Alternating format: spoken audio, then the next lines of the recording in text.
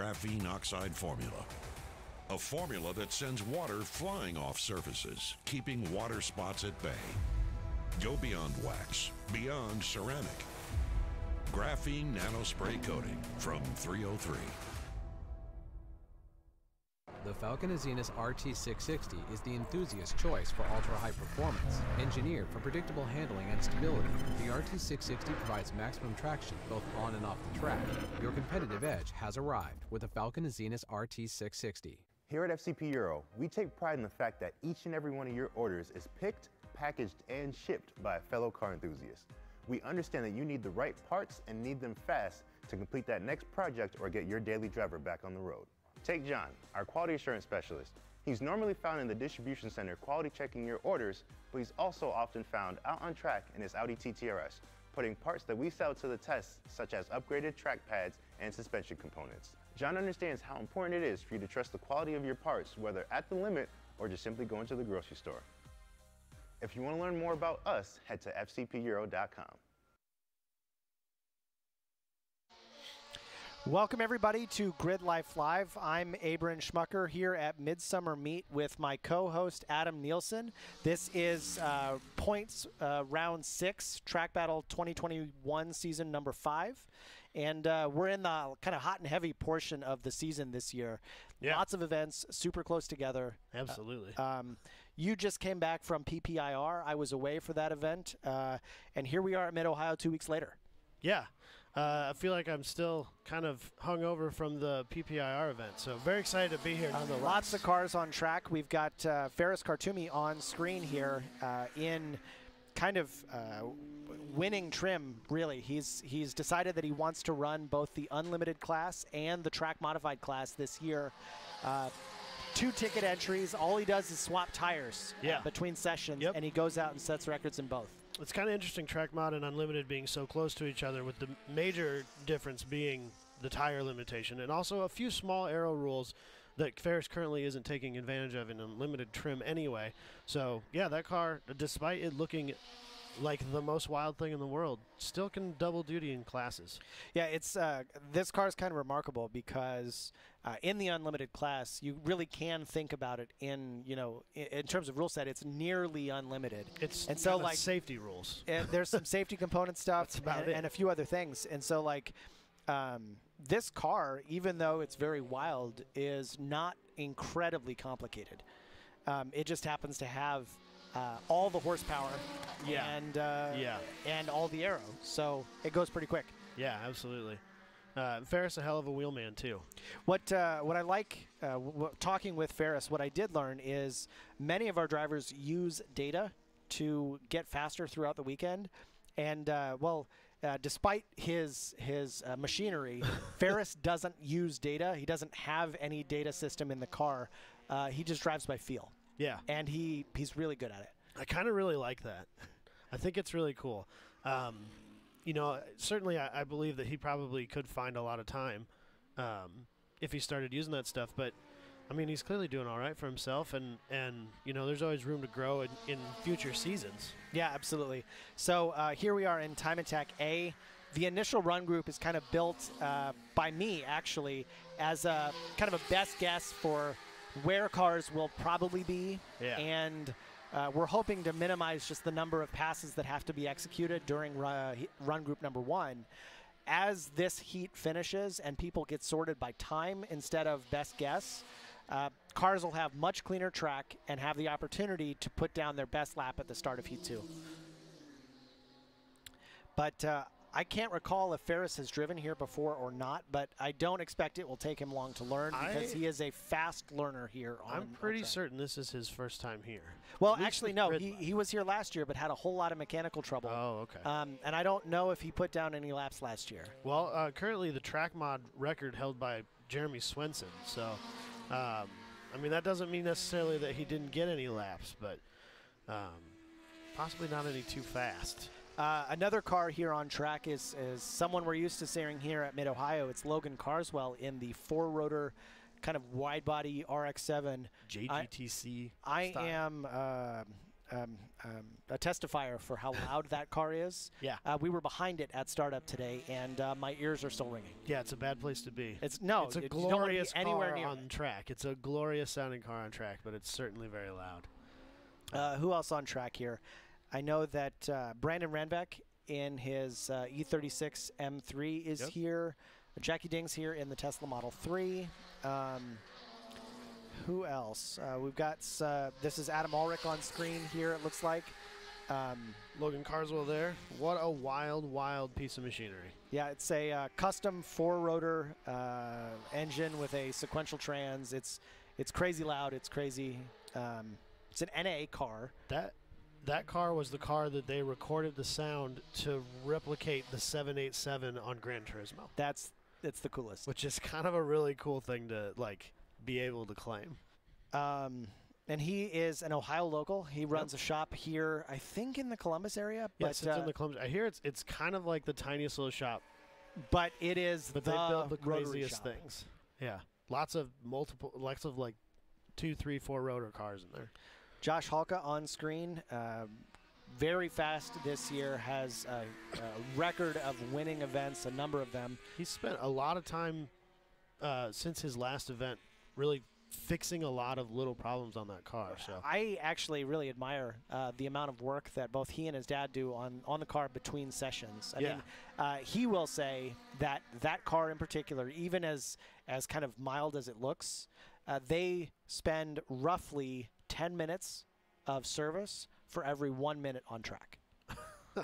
Yeah, you know, we say, you know, street class is kind of the entry-level class, but that doesn't mean that it's not a lot of work. Well, and I would add to that by saying, like, they work hard to do the preventative maintenance and things. They do ball joints. They check the car over and over and over every time they go out, and that hopefully gives them the opportunity to run well when they get opportunities on track. Yeah. I know some drivers, when they come in from their session, will park the car and get out, sit in a chair, and hang out for a couple of hours. Feet up. And that works well if you have a car that's super reliable and super dependable. But if you're coming to win, you don't want to leave anything to chance.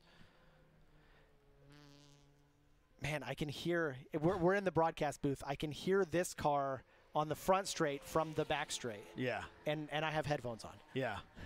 It's so cool, though. It's so cool. I love that sound so much. Here coming through China Beach into Madness. Car looks really, really planted, stable at speed. I think Logan will say that he's certainly not the fastest driver in the grid, but he does like coming out and running this car, and he runs pretty well. Well, I can appreciate that, you know. It's not always about being absolutely the pointiest end of the field. Sometimes it's just about having fun and showing your car off. Yep, and that car being an NA car, it's certainly not. I mean, I think it makes good power, but I think it makes like impressively good power still. I don't think. Do you have a number? I don't remember. I've talked about it in the past on the podcast I do, and he actually came and corrected us because I was low. Is that right? On the number. I thought I remember him telling me he's got different tunes, but like he would run anywhere between 4 and 6. Yeah, I think that's about right, which is crazy for such a small displacement engine being naturally aspirated. Well, I bet it gets 1 miles per gallon. They're not known for their mileage, rotaries. So actually, that kind of brings me to a point about when the 787B won at the 24 Hours of Le Mans. Yeah. How much faster did it have to be than everything else to offset the lack of fuel economy? The amount of time it spent in pits. Yeah. But just an unbelievably well-executed car, lots of custom body work. It's very pretty. That car's a shining example of not all show cars are race cars, but all race cars can be show cars. Yep. That's a really good example of that. The car actually, I would say the same good thing about Brandon Renbeck's Twitch. Twitch is a very pretty car. Yeah. Safety truck out. Hopefully not too much of a problem. Looks like just rolling around through turn 1. Checker on that session. Timing's still not quite up and running yet. Maybe it's on... it's not on Race Hero yet. Did we check Race Monitor?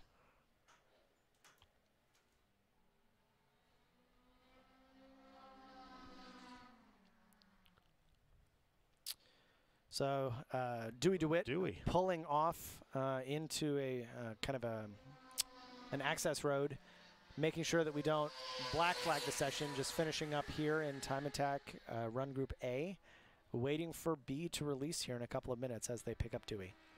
One of the nice things it seems about this track, being that it's a pro track, is it's got a lot of places for drivers to be able to safely pull off in the event of a problem with the car. Absolutely. And allow the session to continue without having to be black flagged, which is really nice. So I know for a lot of drivers this is kind of a billboard track, something that absolutely. they really like coming here and take every opportunity they can to be here at least once a year. It's got a lot of history to it, which really, plays into that. And lap times here are quick. It's a really fast course. I don't know if you've seen IndyCar run here, but they run around in under 1 minute. That's insane. GridLife overall record right now, James Houghton's 1:23.4 from I think 2 years ago. 2 or 3 years ago. Yep. Yeah.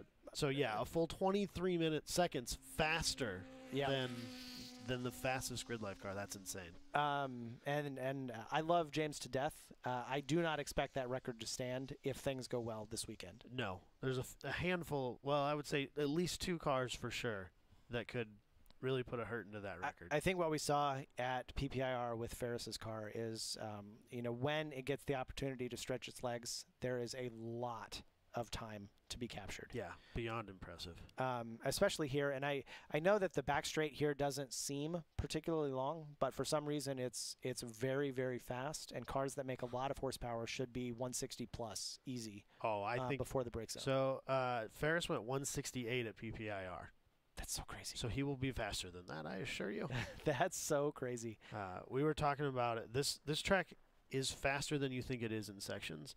And some friends and I were talking about it last night. Dalton Klein and his orange track mod Corvette with the sequential. The top end of 6th gear in that car is 170. Uh-huh. And I don't know that he's going to get there, but I think he's not going to be far off of Yeah, it. I agree. What sequential is in that car? A Samsonis. Okay. Man, that car's so loud. We got Forerunner buzzing in our ear here on the side of the track. Looks like Dewey getting off track now, right? Kind of accessing in turn 2, the keyhole. And I know he had some transmission issues at PPIR. Found some fixes. Hopefully, it's not more of the same problem for him. Yeah, let's hope it's not that.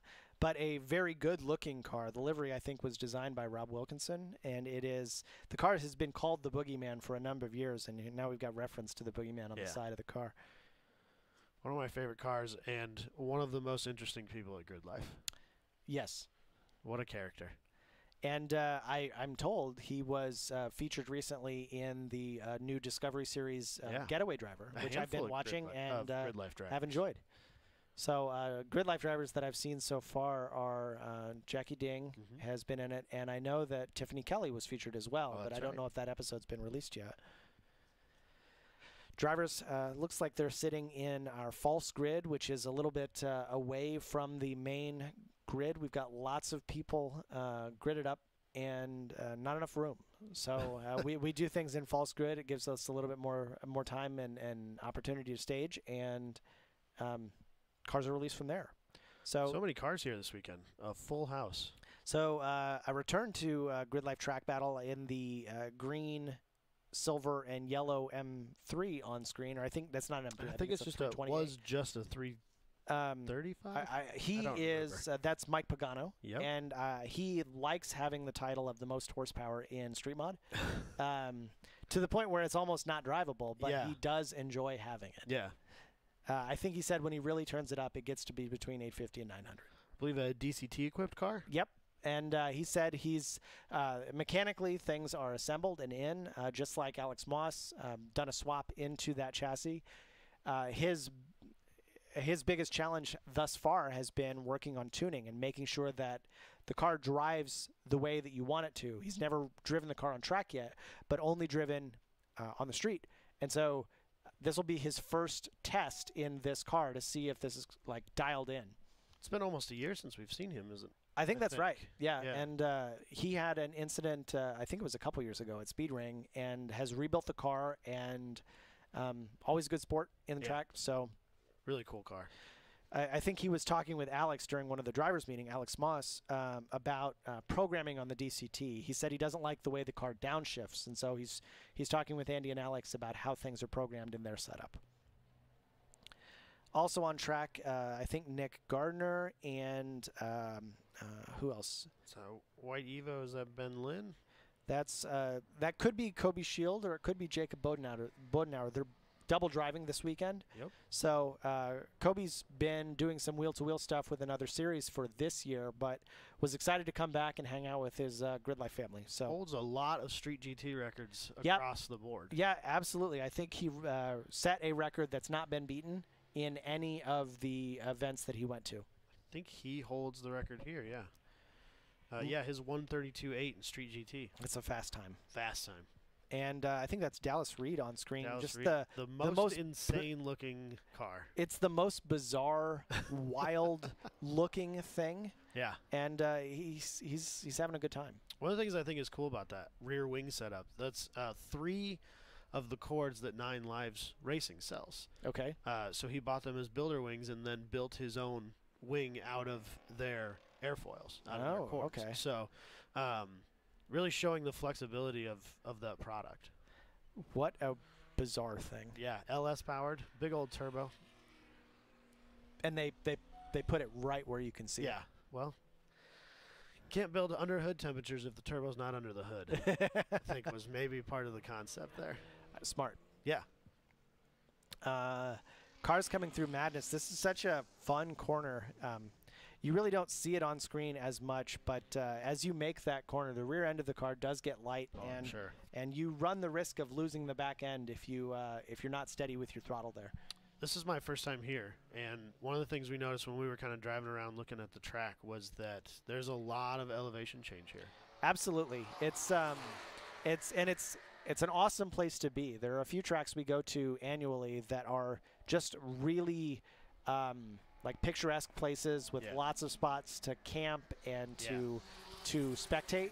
And this is a circuit where you can drive around and see almost everything. Yeah, we were able to get we were kind of cruising around just right after the drivers meeting, checking things out because I'd never been here before. And yeah, it's a really cool facility. So we actually just got a message from our friend Ferris Khartoumi. He told me he did a 123.7 in traffic. So good for him. So 0.3 off of James's record in traffic. Good for him. Good Lord. Looks like we might have some timing coming up now. Excellent. Really so get some things going here. A 23.7. Holy cow. What a Car wild running machine. well this weekend already. Is that Tom Halka I see? Is he running in has his Time own Attack car this now. weekend? Yep, he has his own Instead car of, now instead of double driving. Well, I knew he had his own car, but I think previously we'd only seen him in HPDE. Right. So now they're that's both really cool. they're both doing that. Father son have come to all the events together, and they started out, I think, tent camping in the last few years, and this year kind of leveled up. They just bought a C-Class RV so they can hang out at the track. And you and your RVs. You know what? If you're going to come to the track, there's no better way. I can't disagree with that, but you may have taken it one step too far. We can talk about that on a separate podcast. Also in this group is Patrick Daugherty, who has a almost completely stock Civic Type R, but Patrick is a wheelman, and if anyone wants to know how fast a stock Civic Type R can go on a track, just pay attention to what Patrick's doing. One of your favorite cars. Absolutely. I know. It's such an interesting, usable car. I have, in my regular life, not in my grid life, in my regular life, I have kind of an annoying commute. I would really like to buy a Type R, but I don't want to like just burn it to the ground by putting like monotonous highway miles on it. So I think I'm going to go the opposite way and just get something super cheap. That's no fun, though. Yeah.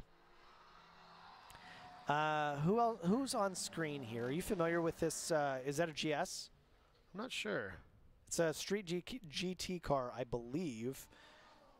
One of the exciting things about doing commentary is we get to learn a whole bunch of new drivers because people, this field is packed. I think we're expecting around 100 cars to set times in this first session, and I mean, that's a lot of people to get to know. Yeah. How impressive has Grant Walker been in the last couple of events? So that car a few years ago looked the part. That would be the Mechanical Advantage Racing Miata. Yes. And Certainly looks the part. it looks like a time attack car, but in his last couple of events, turboed. he ran with, I think with SCCA TT Nats at Gingerman a couple of weekends ago and did a 31. Ooh, really? That's a fast time. Getting down in there where we'd like to see him. And so, Awesome. like, it's been great to see the driver development in addition to complement the car development that they've done. Absolutely. So, I mean, any person going that fast at Gingerman is driving hard. Yeah, that's impressive. Car number 61. That looks like a GS to me.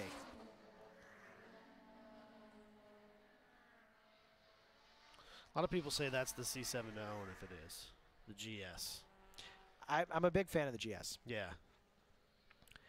Who else on track? Nick Kors is in his 8th gen Civic Si, turbocharged. Makes more than 650 out of his front-wheel drive street mod car. Oh, man, I didn't realize that was that serious of an engine. Yeah, he posted a dyno sheet on Wow. Facebook last week. Wow. It's a lot. That's crazy. I don't know how long it'll hold together, though. Right, one of the challenges of taking a lightweight, small front-wheel drive sedan and putting all the power through it is all the components on it are small. So even if they're sturdy, they're still small. So like, how big or how sturdy can you make a transmission if it is the size a little bit bigger than a basketball? Yeah, those transmissions being kind of notorious for being weak too. Yep. And he has petitioned, not yet successfully, but petitioned to allow for dog boxes. And in street mod, correct? in street mod, which is a sticking point. It's a big ask. It's I know a big you guys have really been kind of leery of that jump. Well, it's an example of a transmission that has never been installed into a factory car from an OEM. And that, sure. to us, feels like the separation between a street-derived car and a track-focused car. And that to us, that's one of those dividing lines. Grant Walker there on screen. Man, that car's looking good. Yeah, he is hauling the mail. Good for him. Moving. 130, that's moving along. Yeah, that's real quick. So exciting to see that car hustling. Nick Kors doing a 33 is not slow. No, a 133 is real quick. I think in a street tired car, anything under 130 is really, really fast. Yeah. I know that a few years ago there was some discussion among our GRIDLIFE staff if there had been any production tired car that had gone under 130. And I think Tom O'Gorman went out and drove a couple quick laps that were 29s. And then more recently we've seen some like an 20. ACR Viper, I Yep. think? And then more recently we've seen some 28s, I think. But that's as fast as we've seen street tire cars go.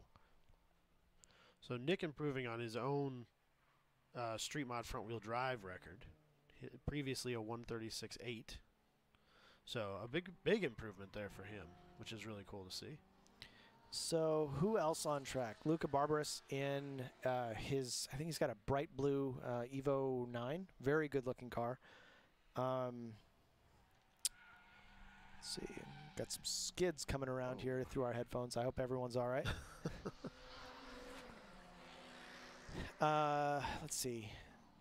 Ben Lin, who kind of debuted here last year in his Evo, struggled through the event, was not really pleased with his performance. I bet he's eager to put down some good times this weekend, and I'm sure we'll see it all on their Gears and Gasoline channel. Do you watch the Gears and Gasoline YouTubes? Absolutely.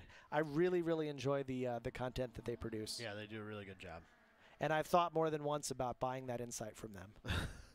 I can't even tell you how many times I have watched their GRIDLIFE Road America Track Battle recap from a handful of years back. Oh, yeah? Where they talk to James Houghton. Oh, yeah. And he talks about what time attack is to him. Yep.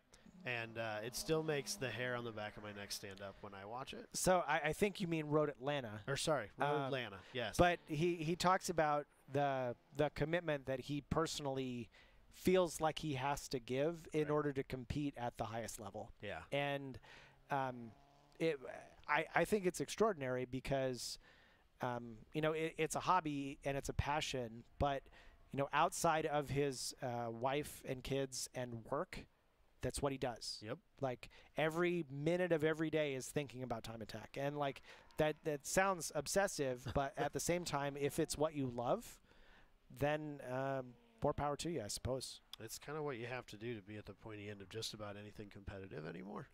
Yeah, well, I mean, competition is tough. And going out and setting personal bests, regardless of where you're prepped, is always an awesome thing.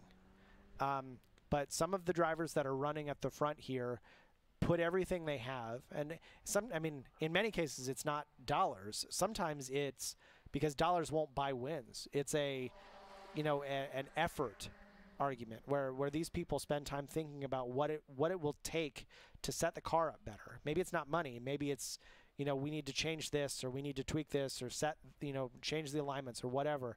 These people are working on their cars all the time because they enjoy doing it. Yeah. So chasing that Fox body around of Dave Audebray. Unlimited class this weekend.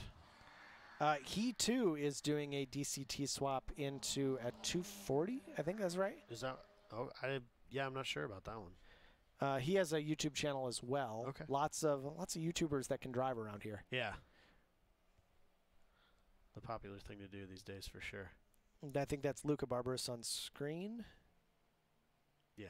Coming into the keyhole, which is named because of the chicane on the club course. On the pro course, drivers just run straight through. Motivation for doing that is on the club course, when you take that turn into the chicane, you're really, really close to traffic from the other direction on the other side of the track. So in general, GRIDLIFE believes that this is the safer layout for competition, and it's the pro course. Right. It's kind of fun to be able to compare our time attack times to, you know, IMSA classes and stuff like that, just to kind of see where those cars lay time-wise. So it's cool when we're able to run same tracks with the same layouts. Absolutely. And a few years back, actually, I came here to spectate for IMSA and got a chance to hang out with some friends at the Wayne Taylor Racing program, and it was the Daytona prototype, the DPI stuff, is just the most wild stuff that you'll ever be able to get close to, because I'm a big F1 fan, but if you go to an event, if you're just a general admission ticket holder, you don't get anywhere close to a car. Yeah. I don't know, 50 feet or more is as close as you can be. And if you go to an IMSA event, you can stand next to the prototypes. It's just so crazy. Looks like we're checkered flag on that session. So Grant Walker coming out on top. What a fast and flying time, a 1:30.1. That is moving for any Miata. Especially for the first session of the day. Yeah. I don't know how much certainly your track experience he mod has here or not, but I'm sure he has opportunity to improve the rest of the weekend. The weather is looking pretty good right now for the remainder of the weekend. And let's see, what does the forecast for us look like? Looks like we've got potential for rain, not a huge potential, but potential for rain tomorrow. And Sunday looks clear. It's going to be warm, but this track, man, it's just very fast. Yeah. Now that I'm here and I've seen this facility, I kind of wish I would have brought my family with me. I didn't do it this weekend. Well, there are a few tracks that we go to that I would say are exceedingly family friendly. Blackhawk Farms. Yep. Gingerman, of course. Of course. And Road America and this place. Other tracks, of course, bringing families are fun, but the shade and the trees, I mean, it's a camping type environment, and I think that makes things really fun. Yeah. This is a really cool place. If you have a chance to explore the infield, you can actually go see pretty much all the corners. Watching pro cars go around Madness is really interesting, because if you try and make a pass there, being offline is you run a really high risk of losing the car.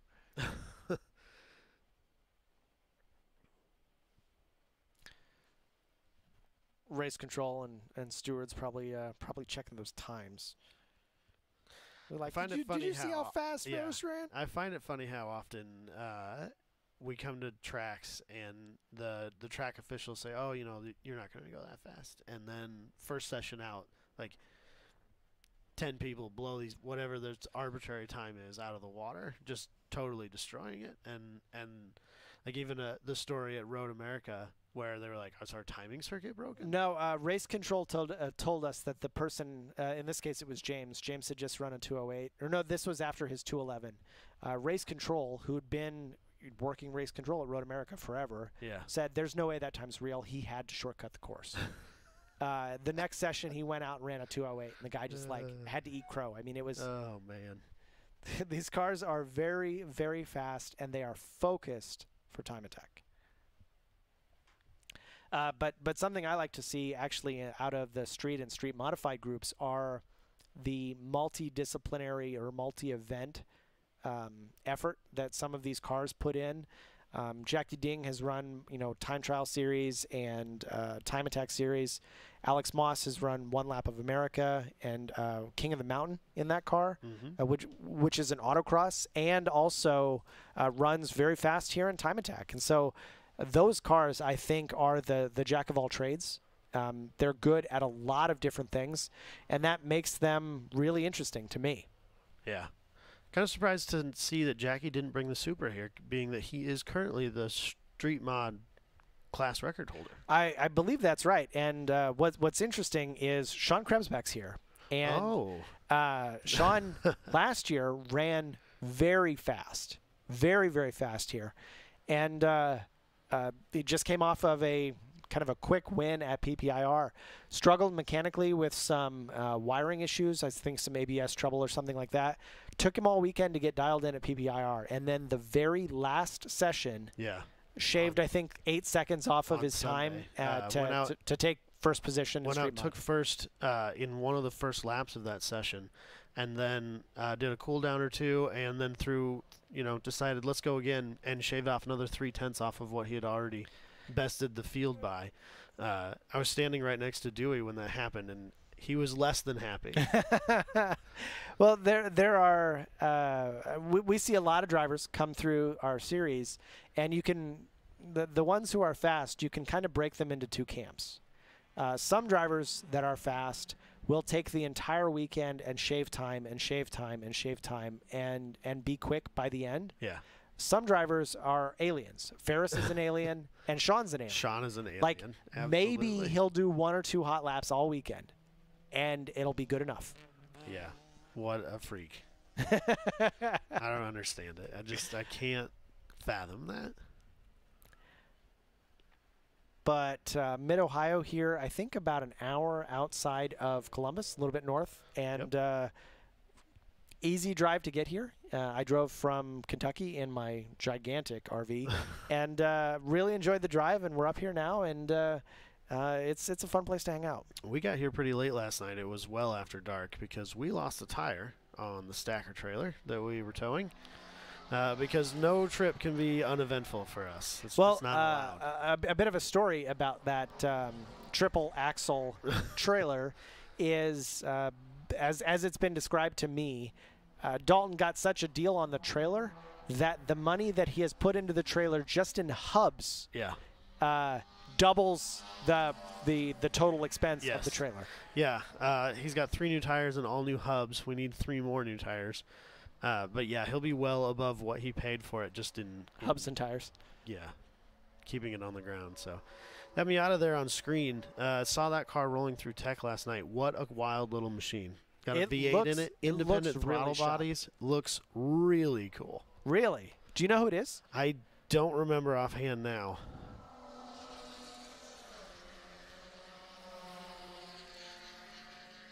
My goodness. What a cool looking car. Yeah, it was really, really sweet. I wonder, I'm speculating, I wonder if Winning Formulas prepared that car. Because it looks, stylistically, it looks similar. So if you're watching the stream and you know who owns that car and who built it, send me a text and I will call out the shop who put that car together. Very cool looking, though. Holy cow. Yeah, really ominous. So independent throttle body sticking up through the hood. You can never go wrong with that. I'm more of a run your air filter kind of guy. Nah, life's too short to run air filters. I mean, if you can afford to replace engines, if you suck up a rock, then. I mean, you put them out the hood. There's no rocks in there. It's fine. Oh yeah, there's What's never the any worst that tire can debris happen? that happens. What's the worst that can happen? Or just C8. Who's got the C8? I'm not sure. Street GT class. I think we talked about this on the last stream. I really like the design and styling of those cars. Yeah. And really cool. especially in black and in white, they look really sharp. Matt Williams this weekend in Club TR, jumping up to an early lead there, 145.5. That's kind of a fresh build for him. His RX-7 is the FC RX-7 turbo car. Really pushing the limits of what that engine can make power-wise within the rule set. Yep. So very excited to see how well that car goes.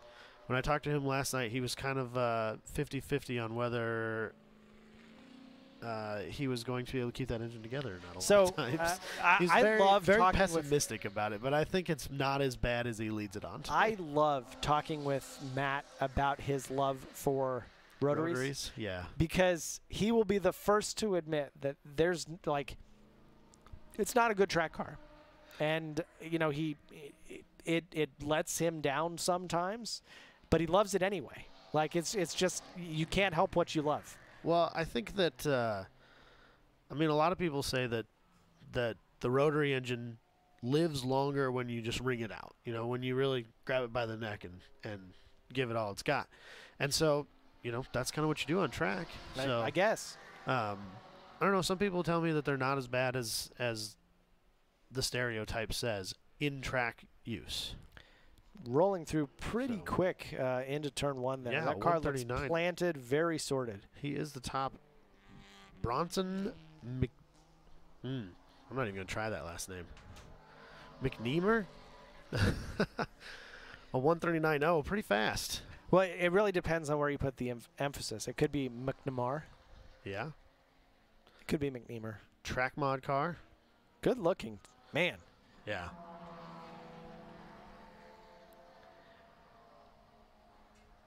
So coming into the braking zone at China Beach, make your right-hand turn on your way up over Madness, steady on the throttle, and make your way down through. So I hear that sand trap at China Beach pretty famous for trapping cars. For keeping them.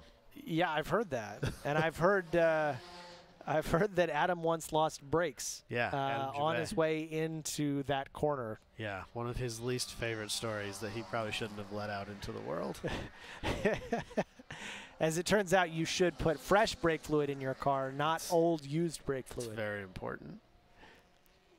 Adam doesn't have a reputation for maintenance. I don't think that's true. I think you give him a harder time than he deserves. I think he's just a busy man who does the best he can. Well, I mean, you know, sometimes your best just isn't good enough, Adam. Well, the story of my life. Actually, on our trip to COTA last year, we did the support series with GLTC at Super Lab Battle. Number of air brake related issues on his RV that probably may have not been an issue had Adam been more predisposed for general maintenance. Yeah. I mean, he didn't know it was a problem going into it. Well, that's not his fault. I mean, if you don't look, you never find those problems. GTR on track, and I know that this is a, you know, this is a car that has a lot of reputation for being quick on track.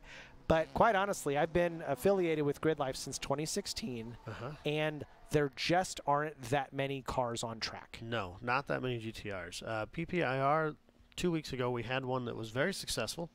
Mike McGinnis and his. Very fast car. Very fast car. Did really well. But yeah, not a lot of really successful, well-driven GTRs have come to GRIDLIFE. And I don't think it's necessarily the expense, because there are some cars here that are really high-end. I don't know what it is about that car. Maybe it's just because of its weight. I wonder if it's just too expensive to run. They certainly have found a place in the drag racing community. Certainly. And I don't know if that's just kind of the group of people that bought them. Maybe. And, I mean, I know that car drives around its curb weight well. Yeah. But there is no hiding on the use of consumables, the weight of a car.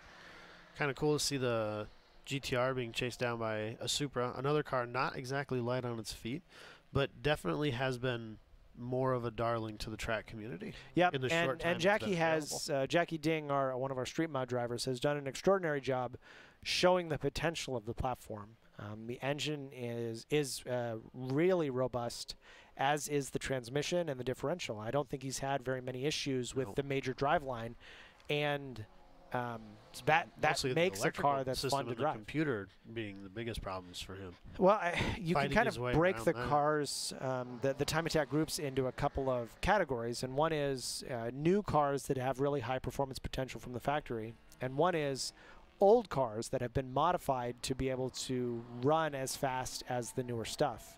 And both, if you're interested in breaking into time attack, you kind of have to make that decision early. And if you're driving a new car, a lot of your effort is actually spent finding ways to work around the electronics integrations. Yeah. Because let's say if you swap coilovers or something, the car knows the components that are supposed to be there, and if you take them off, you're going to get trouble codes, and you might get changes in the driving dynamics as a consequence. So, like defeat devices and resistors in place of things is that's a thing. Yeah.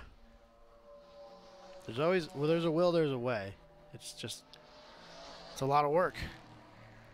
So we're seeing Checker now on Time Attack Group C as we make our way into D. And kind of on the back end here of Run Group 1, a lot of cars that will be here are cars that I know to be a little bit slower, and also drivers that I'm not immediately familiar with either their skill level or their history of pace. Right. And so here in this first session, you could very well still see cars that are quick, but they may be new to the grid life field. So things shutting down here, kind of consistent times at the front end, 136, and then kind of going all the way up to 151. Not sure what we're going to see next, actually. Love our drone pilots.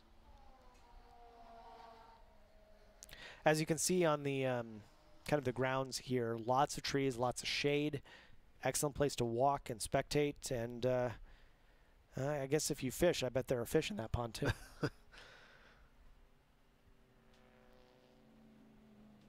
What a beautiful place.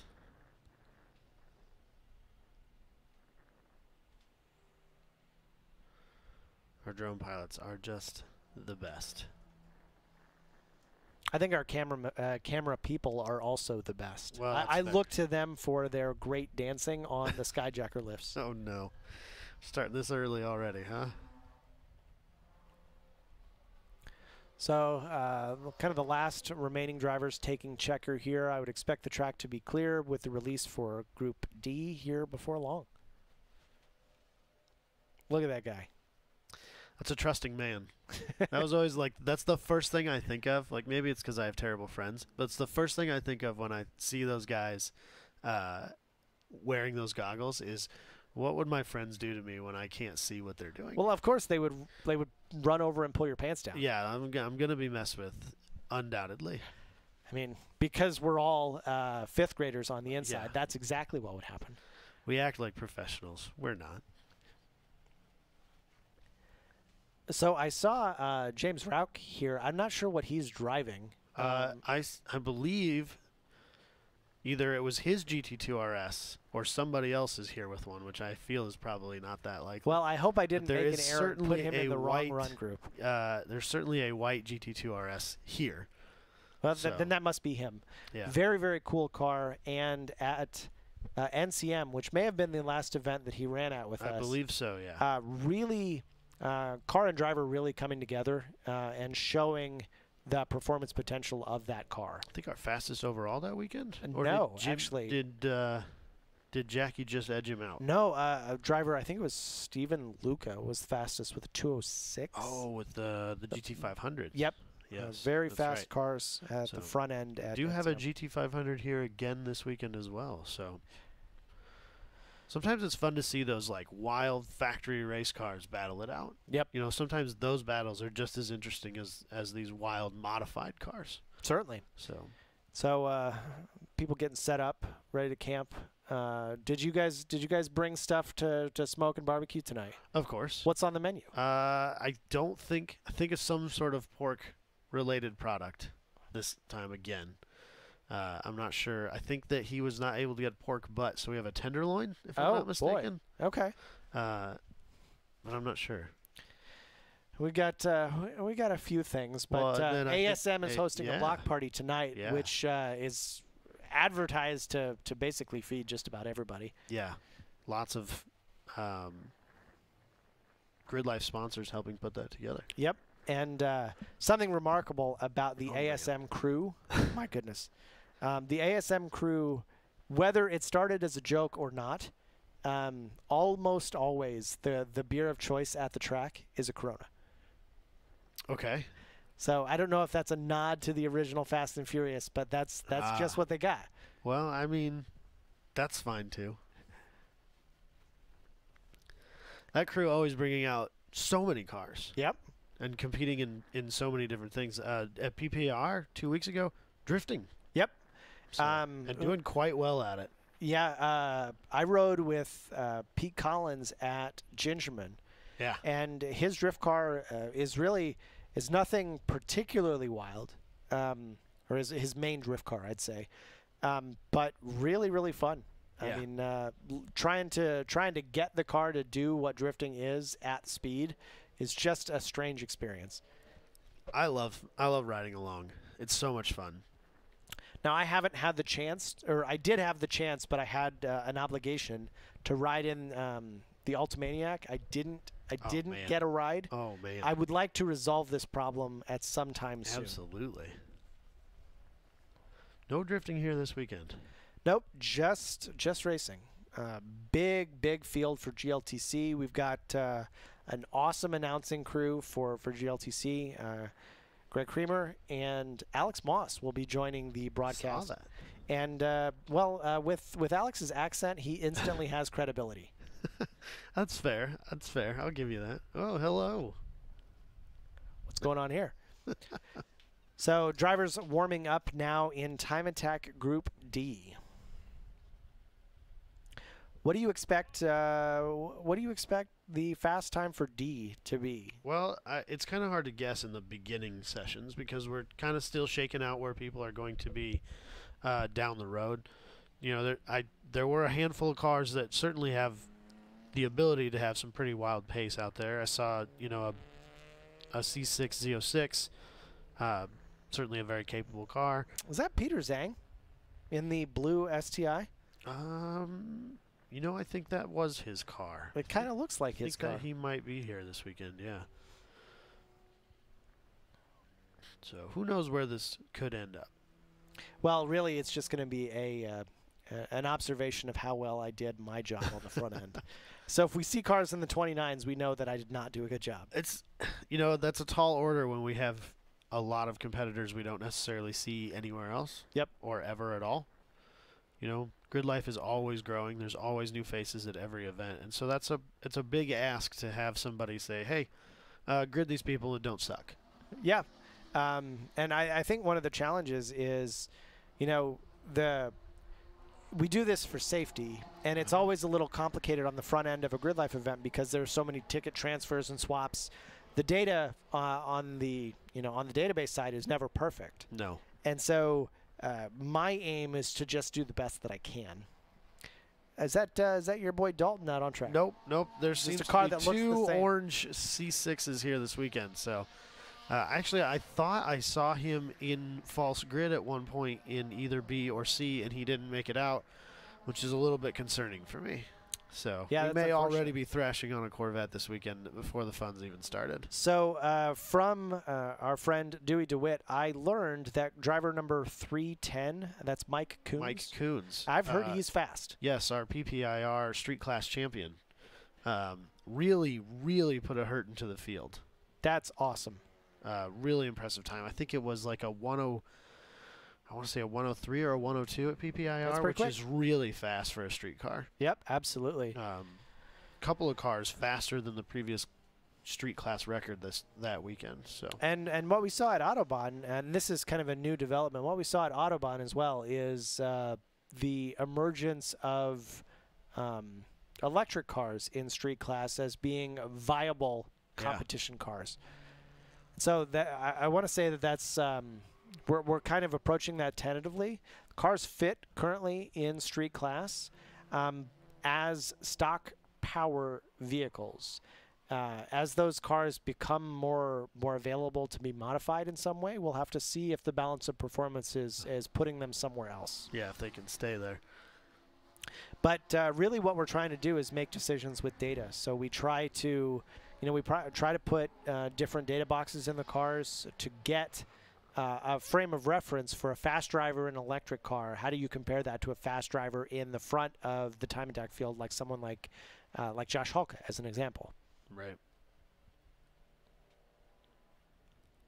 I think it would be really interesting to see somebody show up here with like a Model S Plaid, advertised it capable of making over 1,000 horsepower to the wheels. A real insane, fast, kind of untouchable car, but a car that anybody can buy. Yeah, they're more really achievable than some of like the wild hypercars that we never really see around here. And I think that could realistically see something like that at a GRIDLIFE event, and I don't even know where you would put something like that. Yeah, like, it's hard to say. Is that straight to track mod, just based on a power number? Or Adam and I have kind of we've tried to make we've tried to give ourselves the ability to class cars appropriately, right. Especially for things where we don't know immediately where they fit. Right. And so we kind of reserve the right to put cars where we think are most appropriate at any given event. And this hasn't been an issue in a really long time, but we also have the ability to combine car or classes if the balance of performance for that particular event is about the same. And so I think we saw that when we first did our event at Streets of Willow, where we had, I think, street GT cars and street mod cars were running almost identical times. And so rather than have a podium that maybe only has one car, here we have the ability to like reward performance, but do so in a mixed class. I like the way that you guys have kind of separated out some of the classes in reference to essentially stock cars by MSRP, because it kind of does weed out some of the wild creations that some of these manufacturers are building these days. Absolutely. And keeps them in a place that seems more fair. Well, we kind of review that MSRP number on an annual basis to make sure that inflation doesn't draw cars out of a class if we think that that's where they belong. Right. So like, an E36 M3 might fit in a very particular spot. We don't want, or excuse me, an E46 M3 might fit in street class very well. We want to make sure that when we look at an inflation calculator that that vehicle... somebody way out in China Woo Beach. Boy!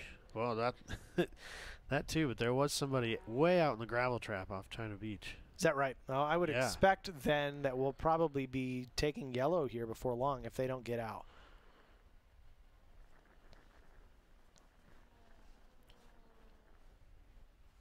Really like that cutie wrapped Civic Type R. It's a good looking car. They have a whole tribe of cars at a lot of our events, and they're always good looking cars, and they're always fast. So Mike Coon's running a 145 772.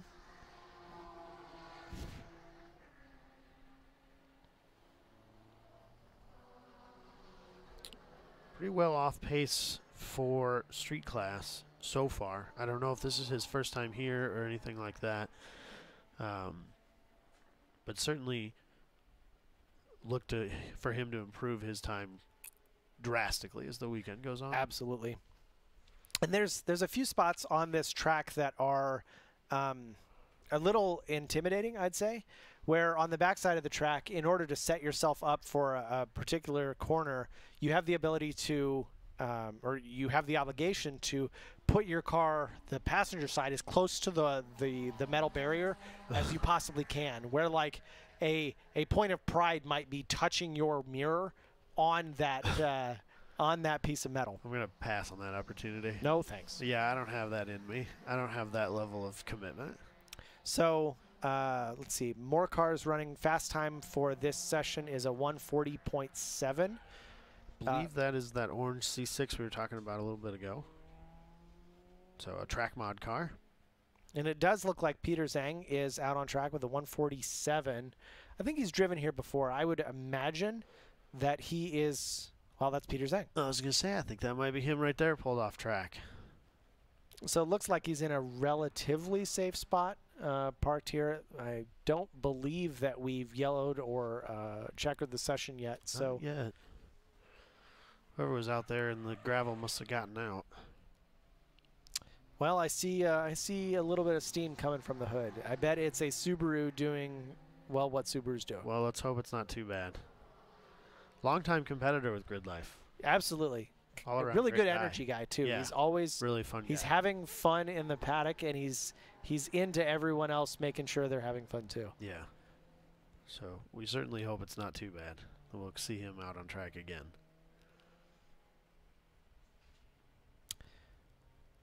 Loving S2000s. So many S2000s in the GRIDLIFE field.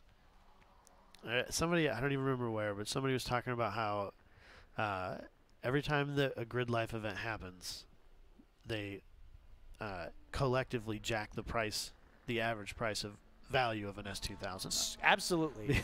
Because there's so many of them here that are on track, and there's not that many of them to begin with. And lots of them have been heavily modified, crashed, totaled, messed with, Converted whatever. to wheel-to-wheel race cars. Yeah, Because and even if even if the car's not destroyed, once it's converted, it's basically staying yeah, that way. it's pretty hard to take it back. So, And so I have a friend who's kind of casually into cars, and he sent me a message, and it was like, should I buy this? It was a C6 ZR1, which is a car that I think is very cool. yeah, And he Certainly. said, I want to buy this as an investment. And I said, well, I mean, it might be a good investment. It's hard for me to know. I think that would be a safe place to put some money. I argued that I think an S2000, a clean one, is a better investment. And the reason I think that is because the supply of S2000s is a number that's constantly going down. Well, the C6 Corvettes, they're kind of just V8 S2000s. Sure, but like we certainly don't see a lack of them at track events. well, the only C6 ZR1 that I've seen just like be heavily abused on track is Jeremy Swenson's. Yeah, Right? So like, yeah, that's fair. if Chevy made 1,000 C6 ZR1s, probably they made more. I bet there are probably at least 900 still in circulation. But if you compare that to S2000s, the number that are still in circulation relative to the number of initial construction is probably a lot smaller fraction. Yeah, that's fair. Looks like we have a checker on this session. Probably closing her down a little early to do some cleanup. Get Peter Zhang off course. That's 2 Subaru tows that we've seen in Time Attack A or Time Attack E1. I know that it's Adam's favorite joke in the drivers' meeting that Subarus do Subaru things. Please keep them off track if you're losing oil or whatever. And I know that it's all in good fun, but it is based somewhat in reality, clearly. I mean, they have the potential to make a lot of horsepower, and because they have that potential, people will try and realize that potential. Well, and they're a very popular car. There's lots of Subarus here this weekend, so statistically, you're going to have. That's true. If I had to guess, I would say it's probably the second most represented brand, probably behind Honda. That's just a guess. Yeah. Usually, kind of people think when they think track day, they think Mazdas, Miata specifically. And that's not that popular of a car in this organization. Well, I as think compared to others. I would say that the number of really focused Time Attack Miatas aren't that many. There are even a few. at GLTC, it's not a huge. The NC is probably more popular than the NA and NB, which is more the standard track day car. Well, I think the winning formula has shown that the NAs and NBs can be really I'm not saying really they're not capable of good. it. So Looks like give Peter a quick tow. He's, I believe, on the backside of the track. Hopefully make his way in, and then we will release Time Attack Group E. Big field this weekend. Honda Ridgeline Safety vehicles. So one of the Honda factories is actually not that far from here. That's right. A few of our That's right. GRIDLIFE drivers work there. Yeah. In Marysville, which is not far from where we are here at Mid-Ohio. Let's see.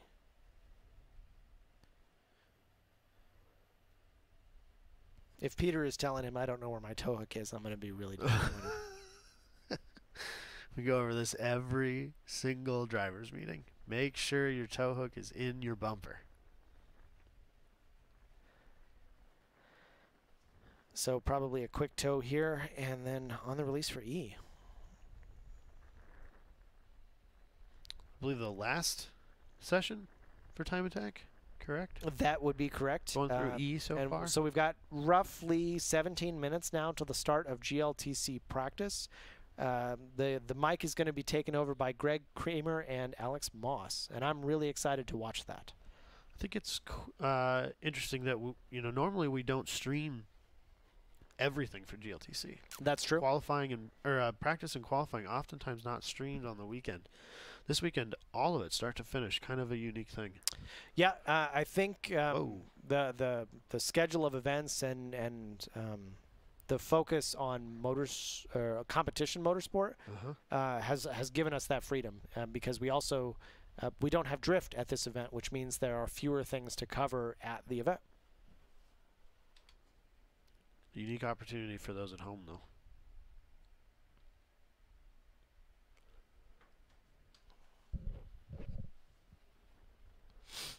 I thought he was going to fly in there for a second. Well, I think that's what he wants you to think.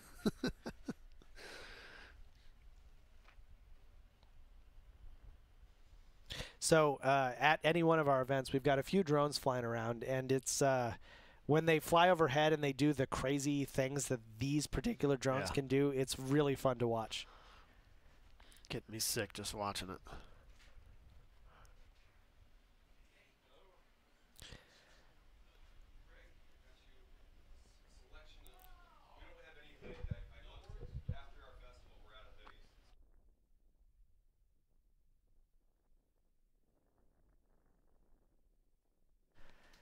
So we're pulling Peter Sang off the track. We had some of our GRIDLIFE staff come in here to the production booth and do some yelling.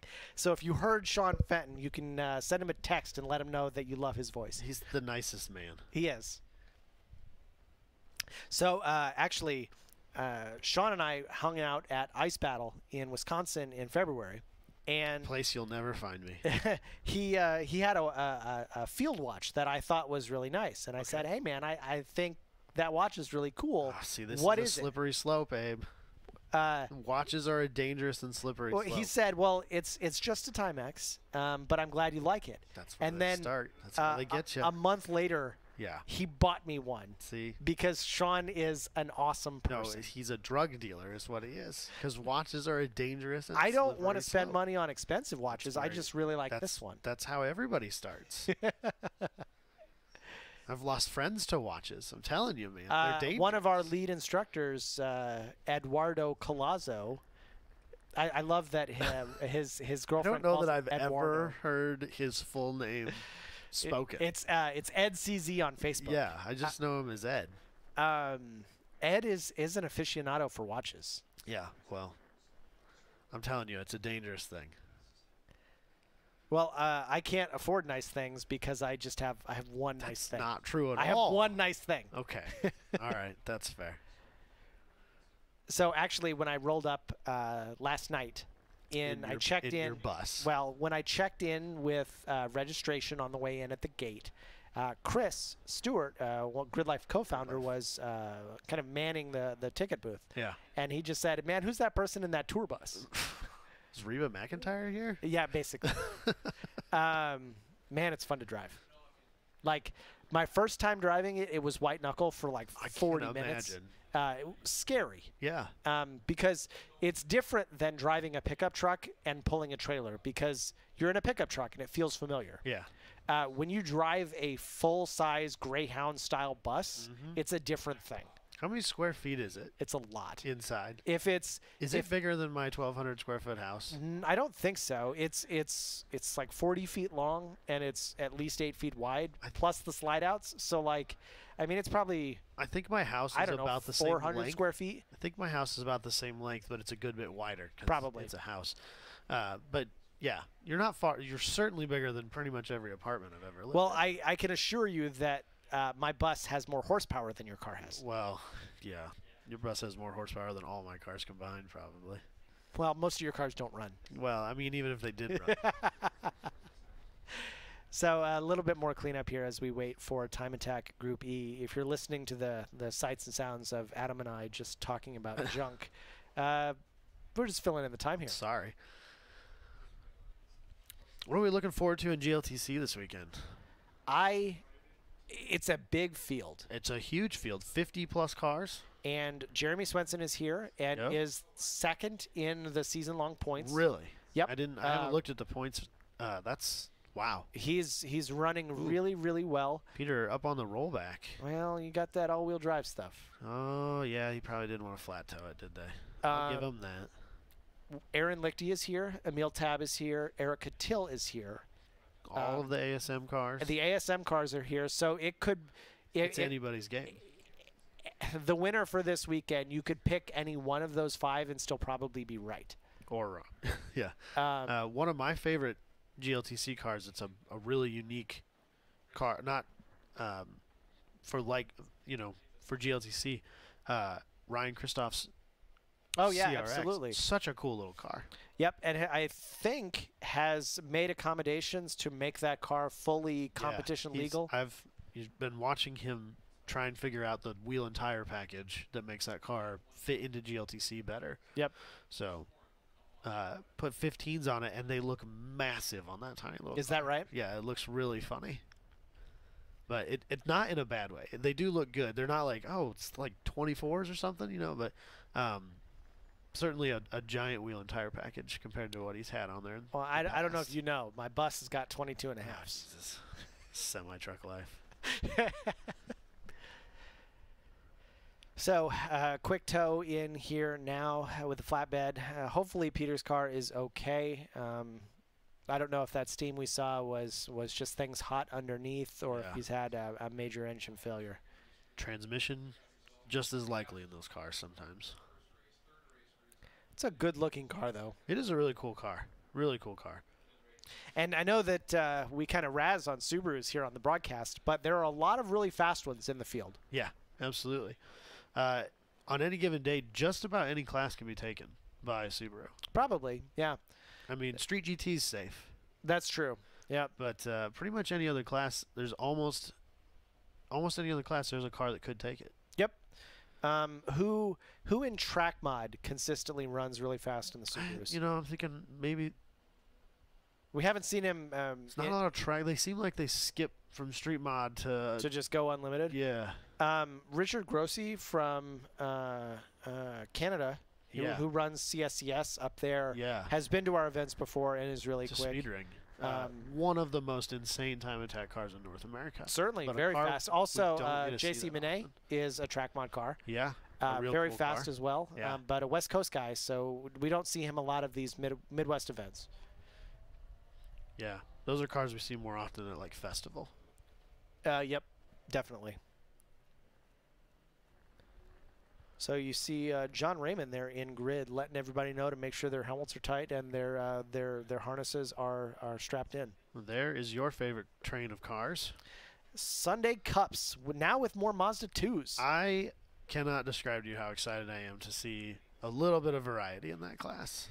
Yeah, it's kind of been dominated by Matt Williams, though, so it's hard to know if the Mazda 2s are going to have the performance to be able to dethrone the king. Yeah, so I got added to the Sunday Cup chat. Oh, boy. So now I have a bunch of insider info on all these guys. That's that's a swamp. What a deal.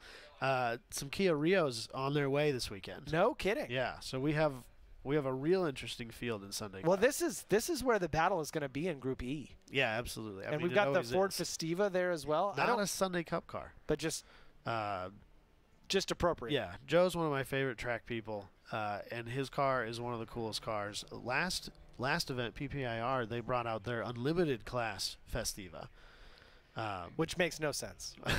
I mean, you say that, but it was quick, and it was really cool. But that style of car we've seen before in the track mod group. I don't know if you remember the K-Swift that ran at Midwest Festival a few years back. Another Canadian car we just don't get enough lightning quick. Yeah. Because it doesn't weigh anything. Well, and that car is mostly carbon fiber because the guy that owns it does that sort of thing. Yeah. Commitment to custom fabrication when you're trying to make something that small go that quick. Yeah. And a giant turbo K series doesn't hurt. Yeah, it makes all the power, and it weighs nothing. Or south of 2,000 pounds. Yeah, it's if I wild. remember correctly. So I think Lisa Key's driving Lil Red. Yeah, which is a Civic hatch. One of our main instructors, really cool person to hang out with. Big nerd like me, so we get to talk science sometimes. And out here having fun in the Civic, which she drives really hard. Yeah.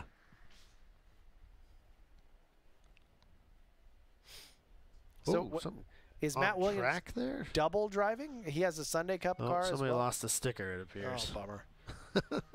No, I don't think the Fit made it. Well, car number 129, look at that. I think that might be both cars for Matt Williams. Okay, then he must have had someone drive the Fit here. That's possible. And I've talked with Matt about doing a K-swap into his Fit because K-Fits are so silly and fun. His argument for Spec Fit, though, or Sunday Cup, is the best part about that car is that he can throw the keys to anybody. The car's always ready. Last night in the aforementioned group chat, he posted on there, "All right, who took my Fit? It's not where I left it." To which I responded, "Did you look on track?" Because that seems to be where it always is. Because it just never breaks down. No, he runs that car really, really hard, and it is without question the most dialed and the most record holder Sunday Cup car that we've seen. Yeah, he's our record holder here with a 151.7. We'll see if that can be beaten, but if it is going to be beaten, it'll probably be by him. James Morgan won at Autobahn and took third at PPIR, and I know he's talked a lot of smack about how he's going to be here very serious and ready to win. Oh, boy. So, it's been exciting to see James move onto the track more. I think he's really, really enjoying Sunday Cup. Yeah, one of my favorite Grid Life people, without a doubt.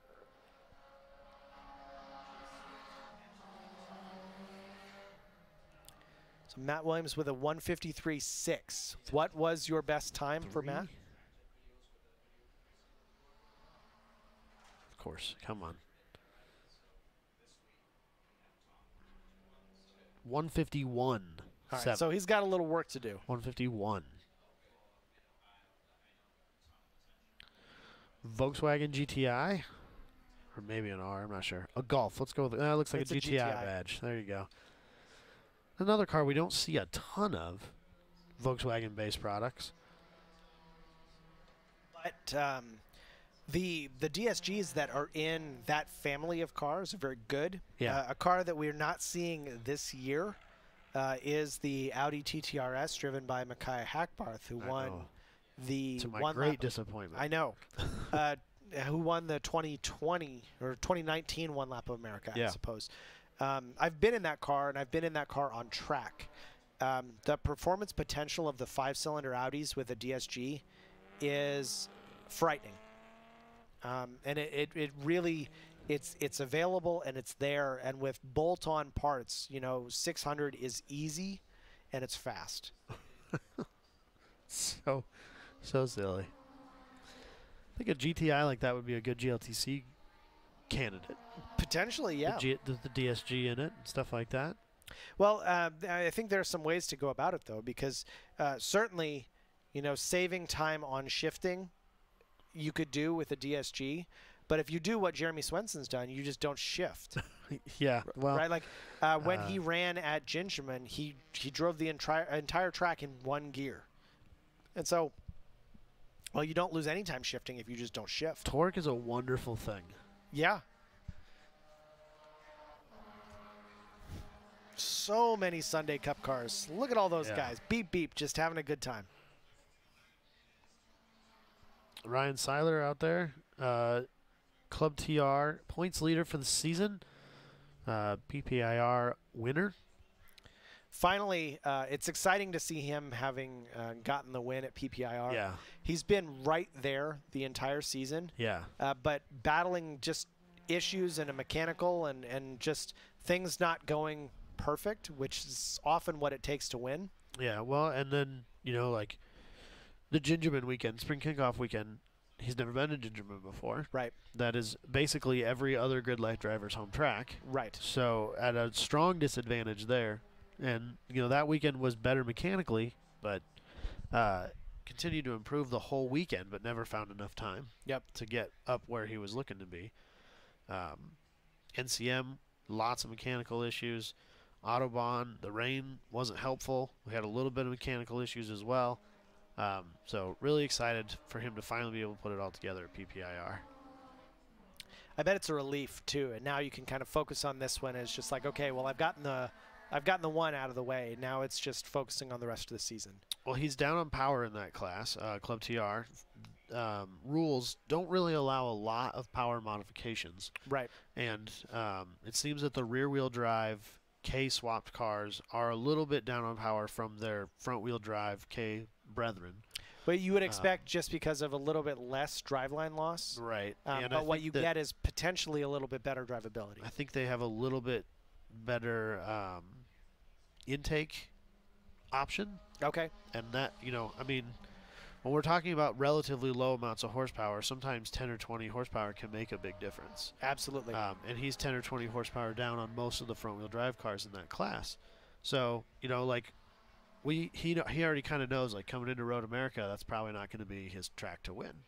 Well, maybe what he would get, though, is a better aerodynamic performance. Well, we've talked about maybe he has a S2000 CR wing, because that car was a street class car previously. And we've talked about bringing it with, maybe throwing it on the car, because it is less drag than the 9 Lives wing that he has on there. Yep. And maybe at a track like that, maybe you don't want all of that downforce. But then the question becomes, do you lose the downforce and stability? That's a good question. So, you know, it might be something we play with. I would imagine that you're going to have to kind of dial that in throughout the weekend. A few years ago, there was a really good battle in track mod between Luke McGrew and Jeremy Swenson and Eric Fleming and Paul Curley. Yep. And interesting, Luke McGrew is a really, really fast driver, but he was driving his ACR, which has a mountain of aerodynamic performance. Yeah, absolutely. But on a track like that, you wonder if that additional aero reduced his top speed enough so that he was not at such an advantage at a track like that. Well, and the rest of that group there, those guys are Corvette drivers. Yep. At the time, at least, and those cars are known for being very slippery from the factory. One of the lowest coefficient drag cars. Absolutely. From the factory, which is going to help tremendously. Mid-Ohio, I think more balanced. Probably. So we're seeing Checker here now on Time Attack Group E. That is the end of the Time Attack session. We want to thank everyone for watching. We want to thank our partners, and I think Adam and I are going to do a handoff to our GLTC crew here in a minute. So stick with us and enjoy GLTC practice.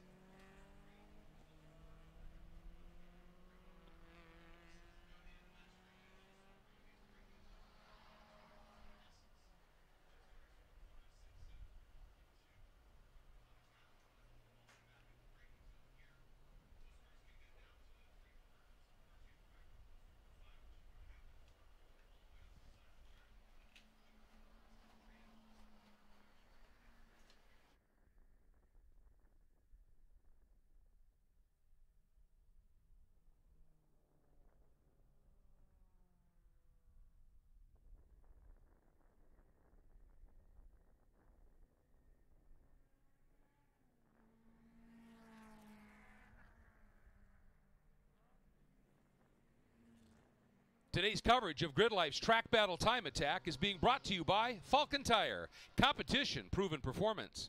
303 Performance, premium protectants and cleaners exceeding expectations since 1980. STA-BIL, ready, willing, stable. MOMO, the official safety partner of GRIDLIFE. And by HP Tuners. HP Tuners, connect, read, edit, write, and drive.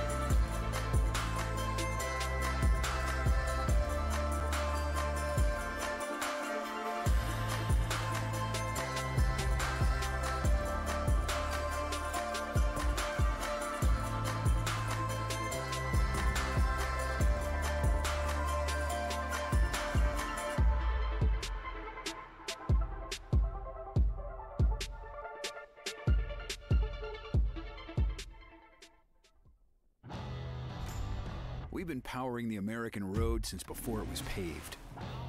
Our first breakthrough in motor oil was introducing it. And we've been reinventing it ever since. From the world's first high-mileage oil to the world's first synthetic blend. There are those who change with the times, and those who drive them. Valvoline, the original motor oil. The Falken RT660 is the enthusiast's choice for ultra-high performance. Engineered for predictable handling and stability, the RT660 provides maximum traction both on and off the track. Your competitive edge has arrived with the Falken RT660. Hawk Performance packs 100 years of friction dynamics into every product.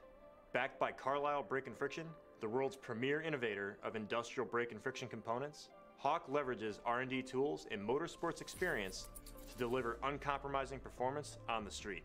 There's no reason to settle for less. Choose pads that are race proven and street legal. Find the Hawk Performance brake dealer near you at hawkperformance.com.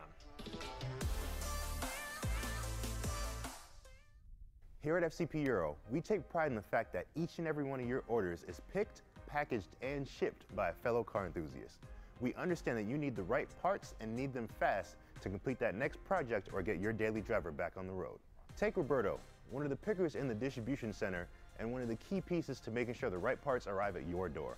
When he's not at FCP Euro, Roberto is driving his Mark V R32 to various car shows around the Northeast.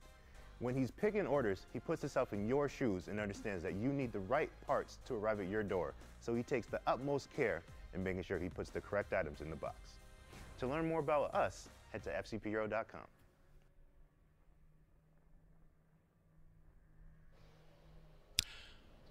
Good morning, everybody, and welcome back to Mid-Ohio, where we are getting ready on the Mid-Ohio Sports Car Course for practice for the GRIDLIFE Touring Cup.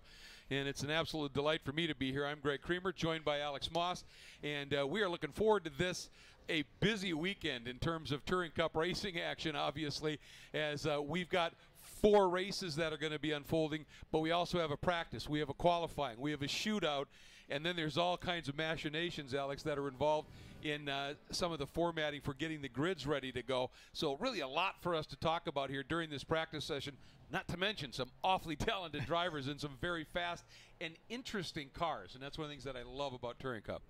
That's right. Yeah, we've got a lot of home-built cars, a lot of different variety of cars here that race with us at GLTC, and it's exciting to watch how those cars make speed in different ways and approach a lap time differently.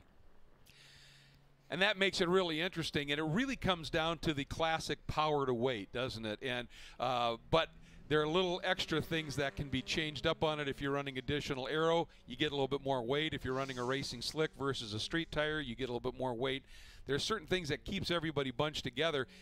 And when you look at the different tracks on the circuit, some tracks have favored some of the more high horsepower cars, not quite as hard in terms of the toll on the brakes and the tires and the like. Other tracks tend to really be good for the lighter weight, more nimble cars. I think this track's going to really be that one, isn't it? Yeah, I think so. Not to mention, we also have this track is a home track for many of our drivers here. So we've got a lot of drivers that are very familiar with the track, and then we've got some drivers who are, this is the first time here for them.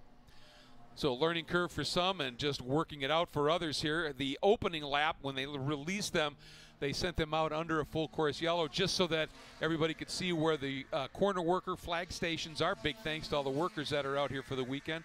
I can't have an event like this without them. But now we are underway. This is full practice. It's a time practice. Doesn't really have any bearing on where you're going to start during the race. But it is the lone opportunity to get yourself comfortable with this track, with the car, get your car dialed in to be ready to go qualifying. And big field here, and we noticed that a lot of cars were queuing up early in this beautiful bright blue entry of Tom O'Gorman from ASM Motorsports. Made sure he was front of the queue. Tom, pretty experienced driver in pro racing. Says he's really found a home here, but he still likes to get after it, and he was ready to go. Yes, he was. Tom's one of the drivers that joined us at ASM. He's been here a lot, obviously. He's been doing the GLTC racing now for 2 years. This is the second year he's joined our team with Andy and Brandon and company for this. And yeah, he's doing really well this year. Got some great aerial shots from you for you this weekend from a great crew running the drones here as part of this broadcast and giving you some great looks of just the layout of this track coming out of the carousel. This is the front straight. If you're not familiar with Mid-Ohio Sports Car Course, it's about 2.25 miles long, the format. We're running 13 turns. This is turn one, and interestingly, first turn's fastest one on the track, and it is quick as you hustle through that corner. And you can see, I think that's Eric Coutil, who's right on the back there of O'Gorman. And one of the things about this series that is really a key factor to it, and it's something I love, is it's no contact. They really work that through. And one of their real mantras, if you will, is if you've got overlap, if you're alongside the car, it doesn't matter how much, you have earned that piece of racetrack. And there's no door slamming, there's no cutting up, people off. And what it promotes, Alex, is some of the best side-by-side racing for corners that I've ever seen. It's really fascinating racing. Yeah, we were lucky enough to attend the drivers' meeting, and there was a lot of talk about, hey, these guys are your friends that you're racing with. This isn't pro racing. They're your friends at the beginning of the weekend. Let's make sure that they're your friends at the end of the weekend, and the way you do that is by leaving the space that other drivers have earned. This is that section called the S's Madness, is that great run up and over that rise. And then you head into the S's section of the track. This is, you can't really see it from that high video shot, but that turn that we just went through, right at the apex, there is a pretty abrupt rise and drop, bit of a jump there, and you've really got to have your car set up. It's a blind commitment approach, and get it dialed in. And that's one of the great things about Mid-Ohio. It's a real driver's track, Alex, and it isn't, there's a little bit of a dyno run from the exit of the keyhole down into the turn at the end of that long back straight. But it's not that long, and the rest of it is all handling and driver. And if you've got that dialed up, you're going to be a factor as we have a look here at David Alessandrini. Yeah, real driver's track. And again, I think we'll see that those drivers that have been here a lot will do very well in the early sessions. All of these drivers are really, really good drivers, though. So the ones that have not been here before will get up to speed very, very quickly, and will be there once the timing counts. Coutil up to the top of this practice session at a 136, I should say, 4.57. O'Gorman right there as well at a 137.4. And then Jeremy Swinson in that purple thundering Corvette sits in third at a 138.126. And you say, well, how can a Miata run with a Corvette?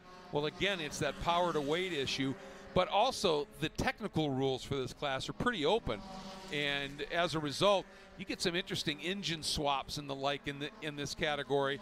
And if you've got that big V8 in a car, it's seriously detuned to make that power to weight work, doesn't it? Yep. Jeremy's V8 is detuned, like you say. We think it makes about 240 wheel horsepower, all the way from, I think, 50 RPM to 6,000 RPM. That gets him into the power to weight. He takes some penalties for the fact that he has this very flat torque curve, or very flat power curve, I should say. So he gets penalized a little bit for that, but he has to weigh up the pros and cons when he's building his car to, do I want to take this advantage and then take the penalty for it? Will that overall help me or not? What we see is at some tracks it will help him, and other tracks it will be a little bit of a disadvantage.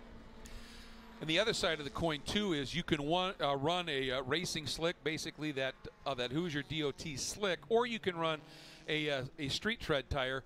And it's my understanding if you run the street tire, you get a little bit more of a weight break, don't you? Yep, you get a weight break, and you can also run slightly wider tires as well. So you can run a street tire in a wider width than you can run the Hoosier in, and then you also get a little bit less weight. You just had a look there at that beautiful purple machine of Swenson, that Corvette, hustling out of the keyhole. This is that long run down the back straight. There's a little bit of a kink. It's absolutely flat out down through turn 3, and then it's pretty significant braking down into turn 4, which starts the section called Madness right here.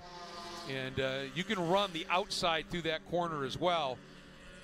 Up the elevation change here is really significant. Then you plummet back down the bottom of that left-hander, then the right-hander right here, and this quick little kink to the left. It's more than a kink, it's a corner, and there's a big jump there that you go over, and then you settle in through turn 8 and then up into 9, which is this corner right here, and then the run through what they call Thunder Valley. And it's interesting, Thunder Valley, back when this track was first designed, actually had an S's section built in it, and after the first couple of races, the competitors went to the owners at the time back in the early to mid 60s and said it's just way too slow. So they straightened Thunder Valley out, and now you just lead into the carousel, which is right here as they're approaching the carousel, and back onto that front straight. Get around this place in a hurry. Yeah, that's right. One of the things that I find interesting and different about GLTC racing and really promoting that friendship is, as you and I were looking at earlier, Tom this week released a video on YouTube really for his competitors, talking them through this track and giving them tips on what to be looking for, when to be braking, when to be turning in, what can get you caught out, and what have you, and I think that's really unusual to try and help your competitors. Yeah, you don't see that in a Pro Series, full-on Pro Series, that's for sure. Dan Howard right there out of Delaware, Ohio, in the Tarmac 88 Mazda Miata, having a little bit of an issue here. It's pulled off and stopped. One of the things they talked about in the drivers meeting was there's lots of places here that have cutouts or actual loop roads that you can pull onto, and said, you know, obviously we have short sessions, busy weekend, but lots of short, fast sessions, and they said, if you've got a problem, pull off, let the session continue, and that's what he's doing here. And we should talk about that. 4 races over the course of the weekend, each one paying full point. So basically, there's no there's no pole point fast lap. It's strictly the races. Yep. But with 4 of them, and you're paying 25 to win, it's 100 points a weekend. But you have to get them the old-fashioned way, as the old saying goes. You have to earn them, because you got to do that through 4 races. That's right. Yeah, you've got 4 races to actually score points, but then there's 3 other sessions here that are non-points paying. The first one being this practice session that we're in right now, which is really just for the drivers to see the track, shake down their cars, and what have you. The second one that we've got coming up early afternoon here is our traditional qualifying session, treated very much like a time attack session. All the cars go out, fastest lap puts them on pole for race 1. After race 2, we also have another qualifying session we call the top 10 shootout, where the top 10 finishes from race 2 will do another single lap qualifying session to set the top 10 of the grid for race 3. So in addition to the 4 races, we've got those 3 other non-points paying sessions. That look there at Seth Gale, just sort of dropping back through the order a little bit. It's still Coutil up on top, but now Hurdle has jumped up into the second spot. That's Austin Hurdle, the number 34 Nissan 370Z. And look at those margins. I mean, basically we're 2 1,000 separating first and second right now. O'Gorman's still right there in that third spot just to tick off. Luke McGrew has jumped up now into the fourth spot in the number 7 Mazda, and that's one of the Duratec swap Mazdas. Explain that a little bit. Sure. So the engine swaps are essentially free for us in GLTC, so you can put any engine into the car that you want to put in. So a very popular swap is the Honda K series into the Miatas and S2000s and Civics and what have you, because you get a very broad power band, which helps. Luke McGrew has taken a different approach with his Miata, and he's swapped in that Ford Duratec engine into the car, and that's how he's, that's the solution that he's applied to this problem. Is that essentially a Ford Focus power plant? I believe so, yeah. It's a 2-liter Duratec engine, I think. 2.5, I think. 2.5 liters, sure. Yeah, absolutely. But you can take a smaller car and wedge a V8 into it. I mean, we've got a couple competitors that are running a Scion FRS that have the V8 in it. They have V6s, I believe. Oh, J-Series V6s, yeah. So the Kellys from the Myriad Motorsports, they run J-Series, Honda J-Series engines. I don't believe they're here this weekend competing. They were out at Pikes Peak a couple of weeks ago, though. But yeah, you can put in any engine you want. You just have to deal with that power to weight and then any penalties that are associated with that. So far this season, Swenson has had a fair amount of success. He's had a lot of races where he's run up at the front early, and then that extra weight has taken its toll. Tires have gone off just a little bit and the like. But he does have, I believe, 3 wins on the season, so having a good year. But one of the things that everybody says about that car, and you talked about it, once it hits that power band, it just stays in that power band all the way through the rev, the way that he's got that dialed up, as we have another look at him here. Yeah, that's right. At Gingerman, in fact, he does not shift. He just leaves it in, I believe it's 3rd or 4th gear, and drives the entire lap in 3rd and 4th gear. He's got the torque curve and the power band to support that, and that's, again, his solution to the GLTC problem. Emil Tab now making a nice run as we now have Coutil down into the 135. So they're starting to figure this track out just a little bit. Just to give you a little bit of a target, if you will, Aaron Lichty last year here at Mid-Ohio turned the best lap seen in qualifying in the GLTC, a 135.295. He was even quicker in the race at a 135.189, which would be the track record here. And already, early in this first practice, we're down within about 0.3 of that. Yep, 0.3 of a second there for first, just about half a second back for second, and then a second back from that time for third. So they're really getting down there already. And Andy Smedegard in the AMS entry has now jumped up into third. Ian O'Gorman, our teammates, had a 136.333. Yeah, and a 136.4. So just a 1/10 of a second between them. They actually went autocrossing last weekend for fun. As much fun as those two guys can have without getting competitive. They drove the same car and all weekend were pushing each other back and forth. The last run of the weekend they finished within 1/1000th of a second of each other in the autocross, with Tom just coming out on top. That's just incredible close, isn't it? It's just so much fun to see that sort of stuff, and it tells you about just what kind of good friends they are. Even, I mean, sometimes the most competitive people are teammates as opposed to other competitors on the track.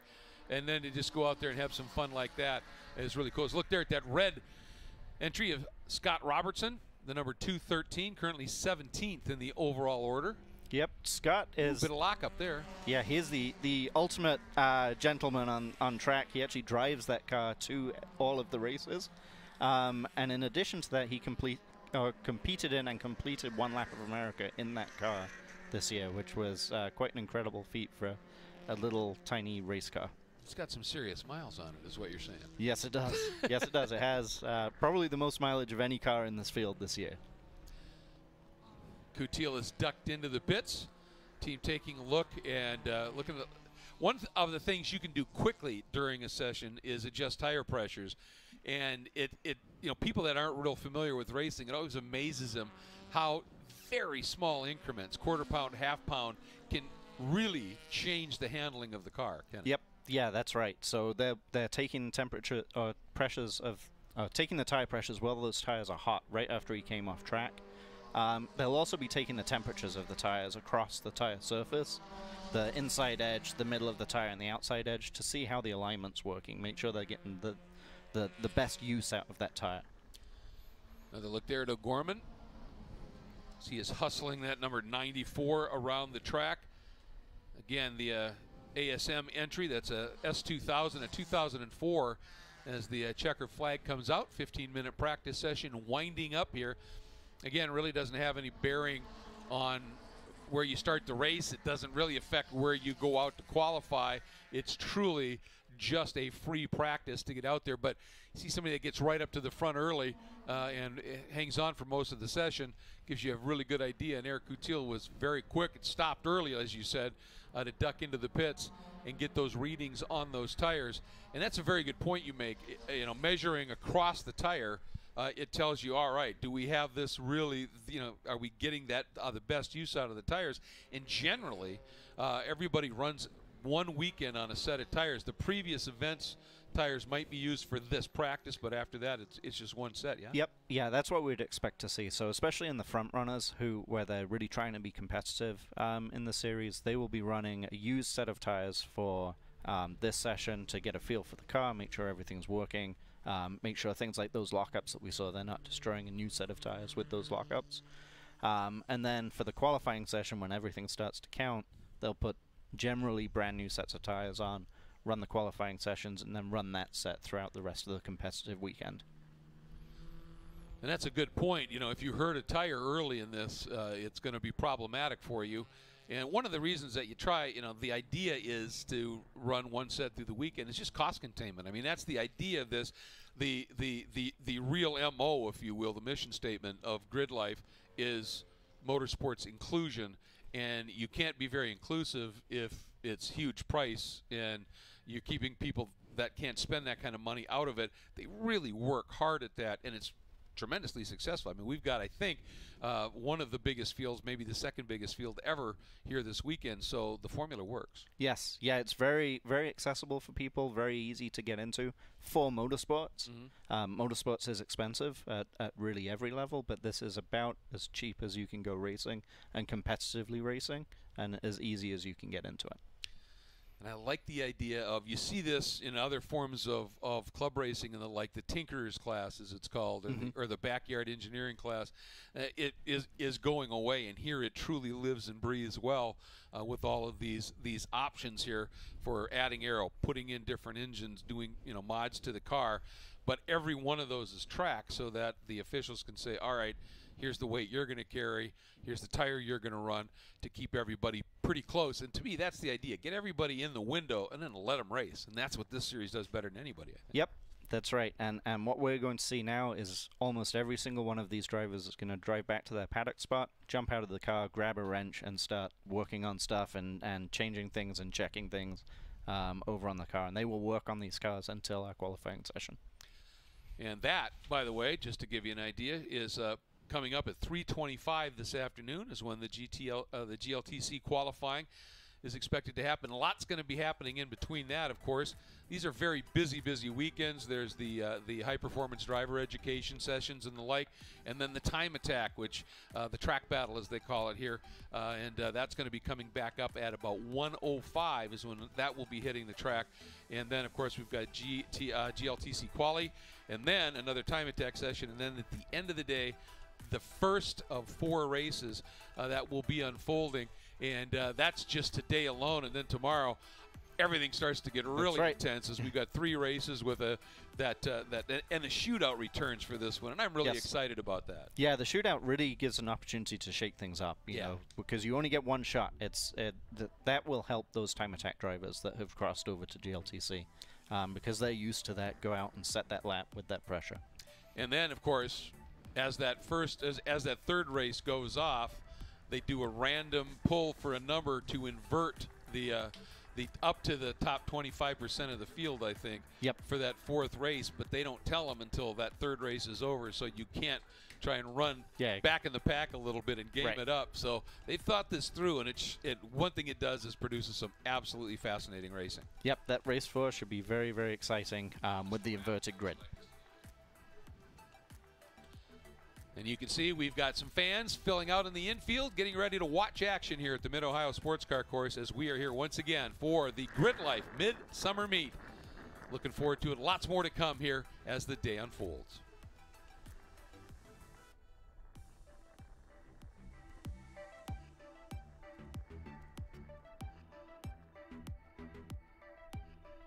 Today's coverage of the GRIDLIFE Touring Cup is brought to you by FCP Euro.